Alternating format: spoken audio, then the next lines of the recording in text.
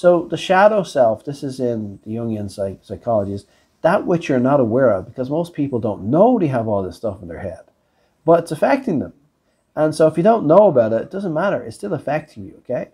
It's like if you're running an office somewhere or a shop, and somebody's inside, one of your employees is emptying the cash register every day and taking money out, but you don't know it.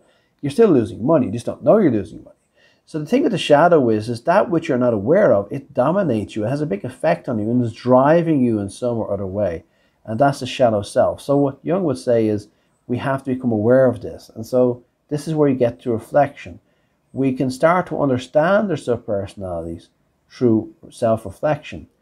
And maybe you can't unravel it all, but the more light we can throw on the subpersonalities, the more light we can throw on those issues and so on, the stronger we are. Okay.